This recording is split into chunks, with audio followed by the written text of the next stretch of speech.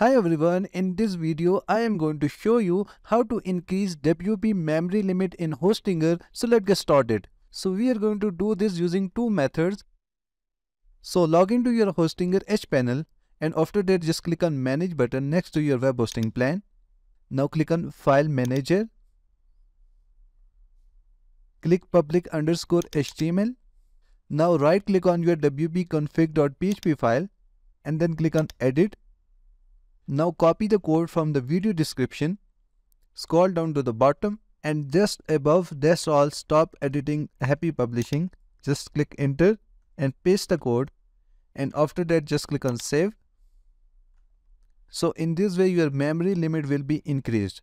If it is not working for you, then go back to Hostinger H panel and after that from the left menu just click on advanced and then click on PHP configuration.